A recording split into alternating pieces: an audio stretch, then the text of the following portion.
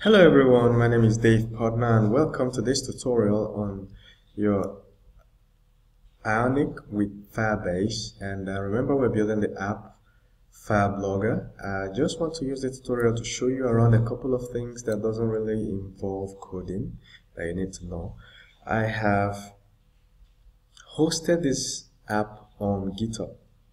So for some of you that are looking for the codes for this application, here is the repository on GitHub. So what you have to do to get the codes is to visit github.com/daveozala, that's my name, /fireblogger, and then all of a sudden you'll have access to everything. Then I did a little write-up here on how to install it, which is not difficult. Of course, if you are good with GitHub, you already know what to do about it. Okay, so the only thing you can do for me on this repository is to start it. Okay, so don't forget to start it before you leave. All right, and then all pull requests are welcome, so you can always fork it, improve it, and send a pull request. The next thing I want to let you know is that you can follow me on GitHub. So when you click on my name, you can click on follow. So my name opens up and you can click on follow. The next thing I want to show you is, well, before we go to that, here is my profile on GitHub. And of course, remember to click on follow. There should be a follow button here that will show up. Click on follow. All right. Next thing you want to do is basically I will show you how to convert your application into an APK, because so far it seems we already have an interface or something, a skeleton of something we could just call an application. What if you wanted to run this on your phone? The first step you want to take is to make sure that I'll press Ctrl+C. When your server is running, when you run Ionic serve and you want to run something else, you press Ctrl+C twice. All right. To convert your application into a .apk, that is a file you can install on your mobile phone, what you have to do is you run Ionic build Android. If you're using iOS, Ionic build iOS. Okay, so I'm using Android mainly.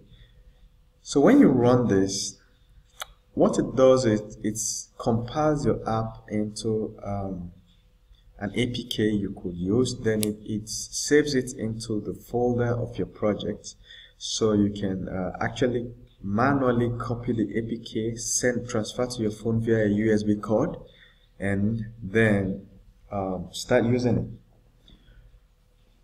Install it on your phone and start using it. All right. Then secondly, you can actually run this application directly on your phone. For instance, I want you to take note of this. You can run this APK on your phone without having to install it first and then transfer to your phone and everything. All you need to do is enable developer options in your phone. I'll show you right now. Yeah, sure, I'll show you in a minute. So Android build has run and we have this. As you can see, it has created the APK file. So if we can take this file and install on our phone, and then we have our software, all right, our mobile app. So you copy this, Ctrl+C on your keyboard, then it has copied this. Remember, I copied from here. So the next thing you will do is open, you open any of your browsers, any of your file explorer, and paste it, then you click enter. So it takes you to this folder where it has built two APK files. So that's the one you're looking for. So remember, this folder is in our Fireblogger platforms, Android build outputs APK. So we can copy this actually and send to your phone. You can copy and send to your phone. It's that easy. You understand? You open up your phone. Here is my phone. I can just open up my phone memory and paste. Alright, so it's that simple. The next thing I want to put you through is that you can actually run this application on your phone without having to go through the manual process. What you do is Ionic run Android. So when you run this, it will automatically start the app on your phone. It will install itself on your phone and start the app on your phone.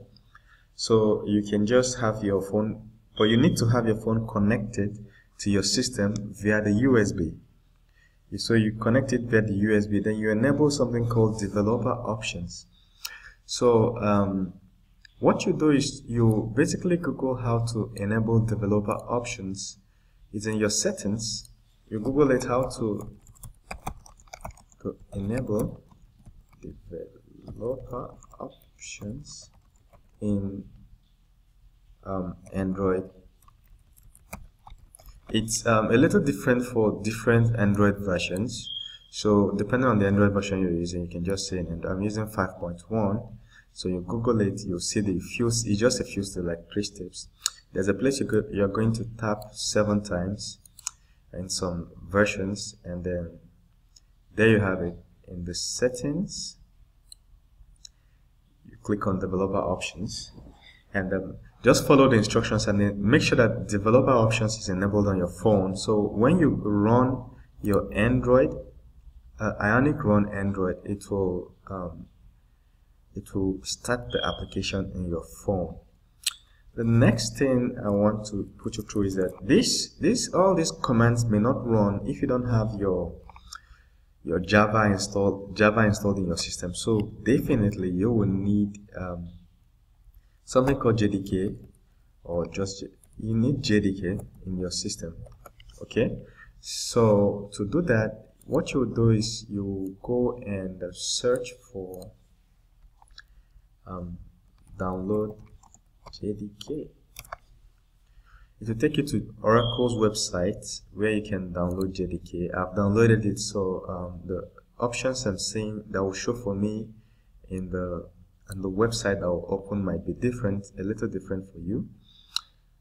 So this is the software you're looking for. So you download and install this software on your system, and then you may need to restart after installation, or may not, depending on the configuration of your system.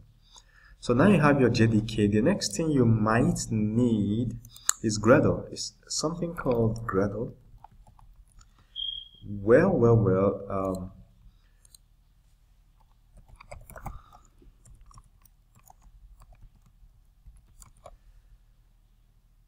So here is it. You can download it. Otherwise, me personally, I just like to download Android Studio. If you have Android Studio installed on your system, you don't need to download Gradle separately and stuff like that. What you just need is download your JDK. Forget about Gradle. It comes with Android Studio. Just download Android Studio. So you Google download Android Studio. That is if you don't already have it installed or have another means of getting the Android Studio installed. I think you can get it via a CD. You can get it via a CD. Alright, so what you have here is download Android Studio. I think it's about 1 gig. When this website opens, you'll see it's around 1.6 gig, almost 2 gig. Alright, you download Android Studio or you install it via any means you can use to get it. So once your Android Studio is installed, it comes with your emulator and a whole lot of other things you need. So that being done, there is some other trick that I use to make sure that my app runs well on my phone, which means if I connect my phone via a USB, I don't need to be touching the phone. The phone will just show, the phone screen will just show up on my PC, and I'll start using it. This is what I mean. This is what I mean. This is my phone screen right now. So as you can see, I'm using this Techno C8, that's the name of the phone. And the phone just went blank, so if I tap on my phone to bring it back on, as you can see, it's back on here. Which means I can use my phone 100% without ever touching it.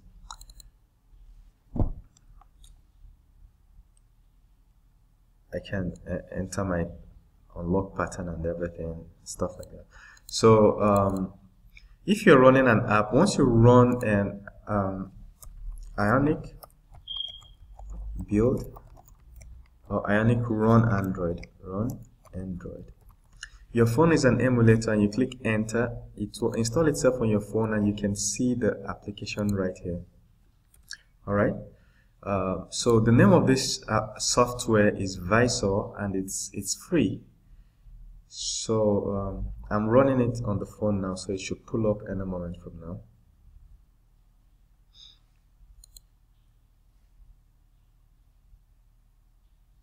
Okay, the name of the application is Visor, like I told you. To get it, you just have to say download Visor. It's an extension on your Google Chrome browser. So as you can see, it's a Google Chrome extension. So one way to get it is to go to your apps and install it.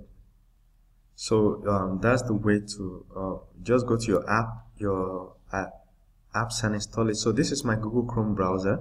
At the extreme right, as you can see, there's a link here called apps, so I'll click on it. It opens all the apps I have installed on my Google Chrome browser. So when you go to the lower right corner of your screen, you'll see this link called Web Store, and you click on it. It opens your web store, Chrome Web Store. So right here, I can download and install apps on my Chrome browser. So the app we're looking for is called Visor. Hit enter. Then it shows up these guys. Here's the Visor we're looking for. So what you would do is to click add to Chrome. So I'm just going to use this as an example.